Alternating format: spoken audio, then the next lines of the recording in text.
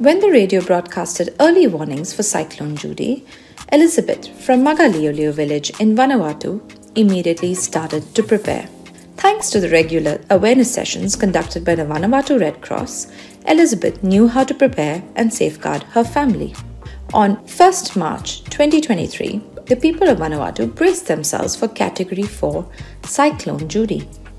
Little did they know that another cyclone was coming, and as strong as the first one. Cyclone Kevin hit Vanuatu just 24 hours after Judy, amplifying the destruction.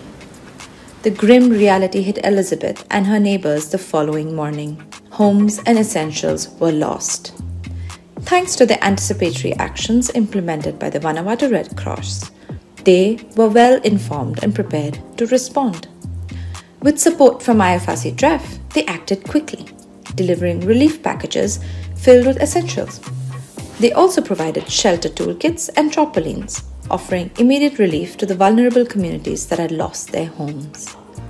Elizabeth's story highlights the increased frequency and severity of disasters driven by climate change, particularly for island nations like Vanuatu. With the help of IFRC-DREF, families in climate-vulnerable areas, much like Elizabeth's, can rely on humanitarian support before, during, and after a disaster.